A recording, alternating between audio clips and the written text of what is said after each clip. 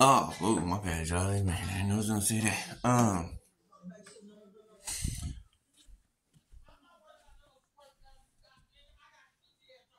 So, well, what's up, y'all? Sorry, I I ain't planning on coming in here on here for like actually all week, really, because I'm just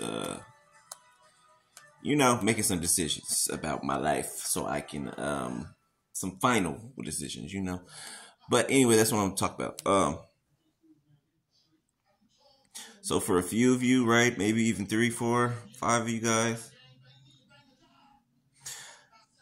the so okay, there's somebody that's been wanting to reach out to you. I don't know who it is to you, right? They've been wanting to reach out to you, right? They've been texting messages to you and then not sending them and then erasing them or saving them, in a folder for later. They've been thinking about you nonstop, like, but it's like they're waiting for some type of right time to come towards you, right? But they've ghosted you. They've made you feel like they don't care about you. They've made you feel like you don't exist to them, right? And they're expecting that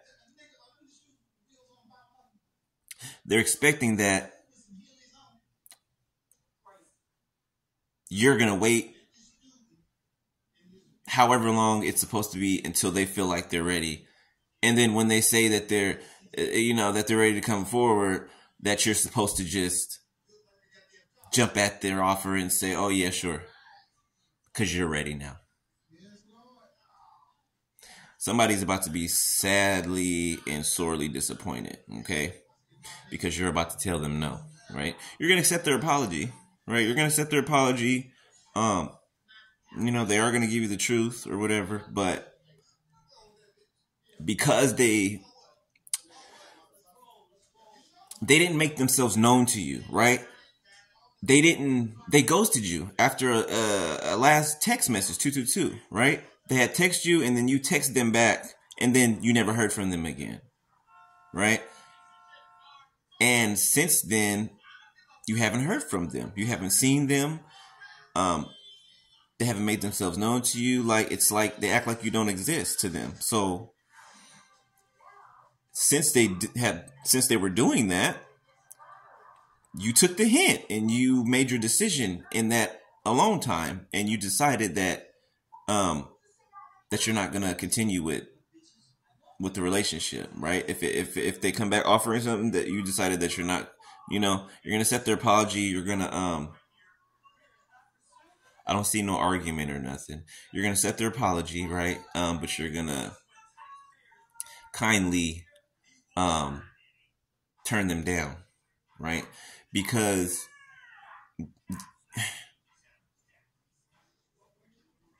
it's like it's like you don't know if you can trust them, right? Because they it's like as soon as you're getting ready to move on, like, and I believe it's because somebody else either came in your life or they're coming in your life now, but it's because they waited until either somebody came in your life, right, or to where detached from them in some type of way, and then they're gonna try to come back and say, sorry and all this and that. But little do they realize, for whoever I'm talking to now, this is for whoever I'm talking to, little do they realize they lost their chance a long time ago because they didn't speak to you. They didn't say, "Hey, I'm over here dealing with this. I just need to give me some time." They didn't say anything.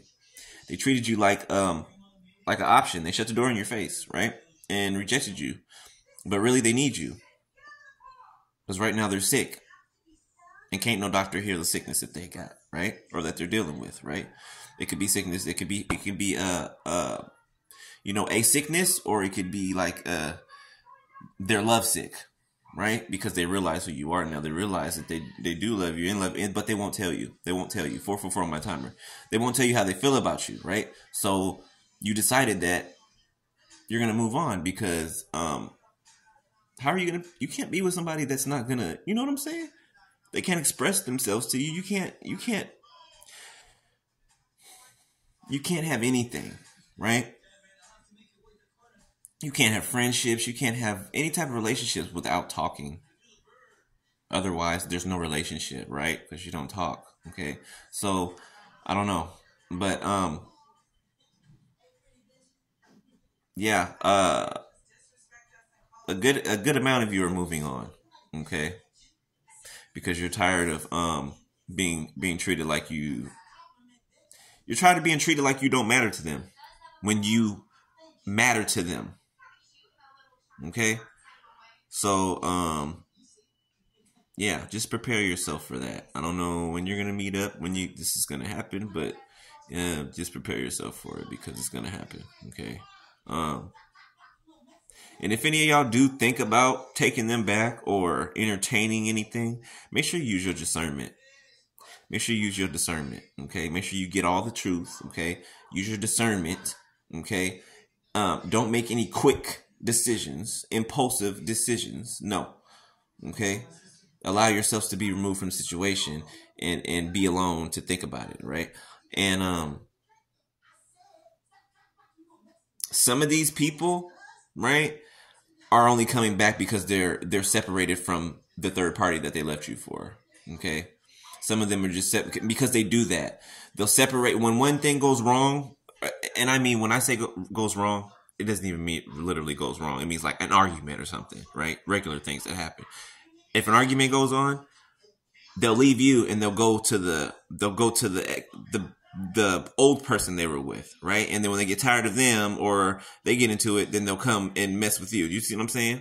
Right? So they're not giving you if they're not giving you your attention, I mean, if they're not giving you their attention, right? You guys aren't speaking to each other, they're giving their attention to somebody, right? So somebody's getting their attention, right? Okay, so there you go, right? So yeah, hey, I told you. I would be telling you, silence is an answer, man. I don't know why people don't believe that. Silence is an answer. Okay? People are about to find that out. All right.